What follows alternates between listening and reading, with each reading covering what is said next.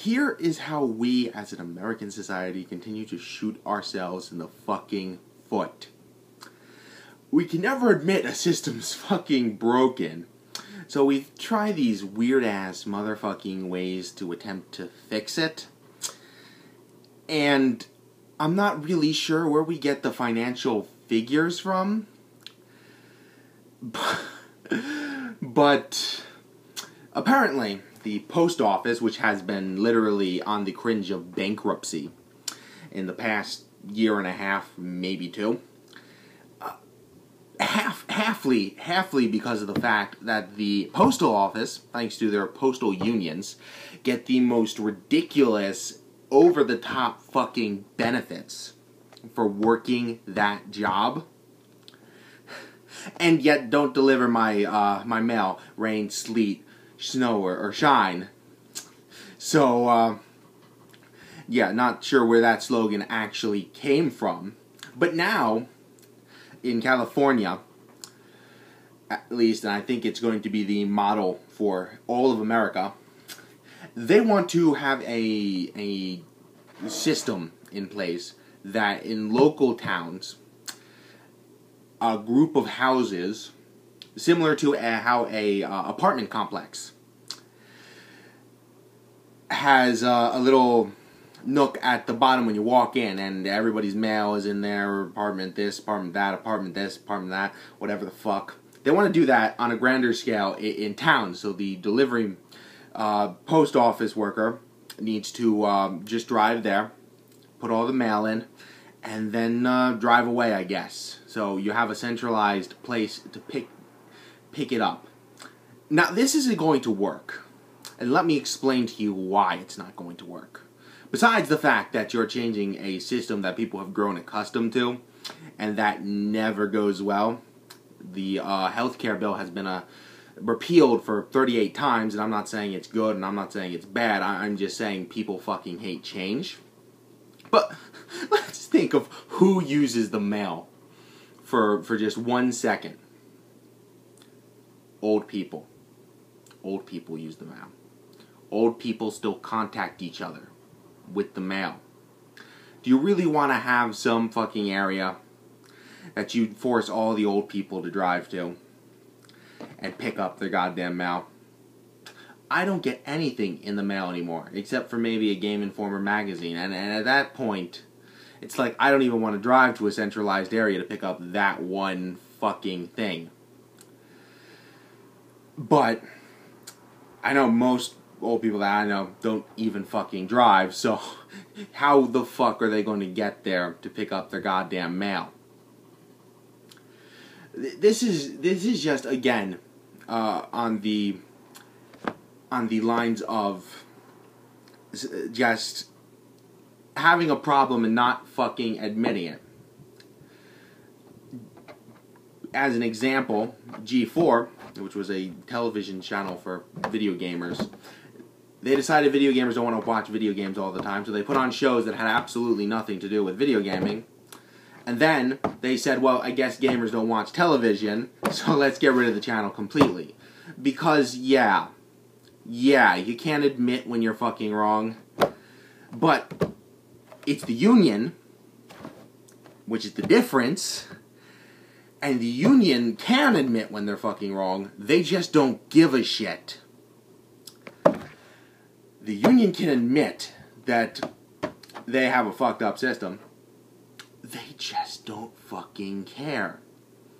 And I love the expression, one of my favorite expressions of all fucking time, going postal.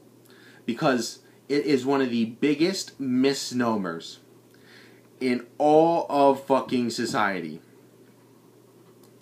Except for the occasional dog, which I think has been overplayed in cartoons for years. Postal workers don't really have that much danger in their jobs.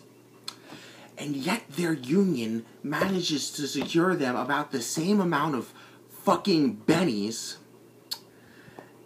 that dock workers and fucking cargo workers and construction workers, they're all right the fuck up there. So I don't give a shit if they get the occasional bomb in their fucking mail. I think that bomb is built and constructed well enough that it's not going to blow up till you deliver it at its destination. Same with anthrax. I'm pretty sure that when they package it up, yeah, I could be wrong on that one because, you know, I live in the real world where people aren't actually sending anthrax anywhere. But my point being that instead of the post office and the postal workers saying, hey, I know, in the long run of keeping my damn job, let's take a few pay cuts. Maybe cut a paid vacation week. Maybe cut some costs. And prove that we can make better. Because, you see, all these fucking perks that all these people got, this pay, this amount of pay that is required for them, this retirement that is now required for them, these paid vacation days, which is required for them, and all of this shit, okay? This was enacted back in a time when the mail delivery system actually meant something. Now, if you want to go to a concert, you can buy your ticket online, print them out, and bada bing, bada boom. Same with fucking airlines. That's right, the other fucked up system in America is embracing not mailing shit. You can do everything. Everything. Online from the comfort of your own fucking home. That is to say that if you want to order shit from Amazon, you're going to need to get it delivered to your fucking house. But my point is that the, U.S. Postal Service is not as relevant as it used to be. It's not as necessary for society as it used to be. And I think they should acknowledge that in some minuscule way, as opposed to saying, "Oh, we're not the problem. Our system's not the problem. The money we're taking is not the problem." No, it's let's cut some costs. And they're saying that this is going to save them $53 million a year. It could be right. It sounds like a crazy high number for just building a bunch of fucking, essentially, community mailboxes.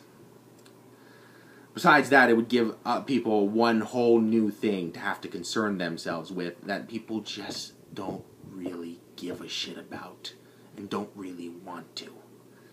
I mean, Jesus fuck.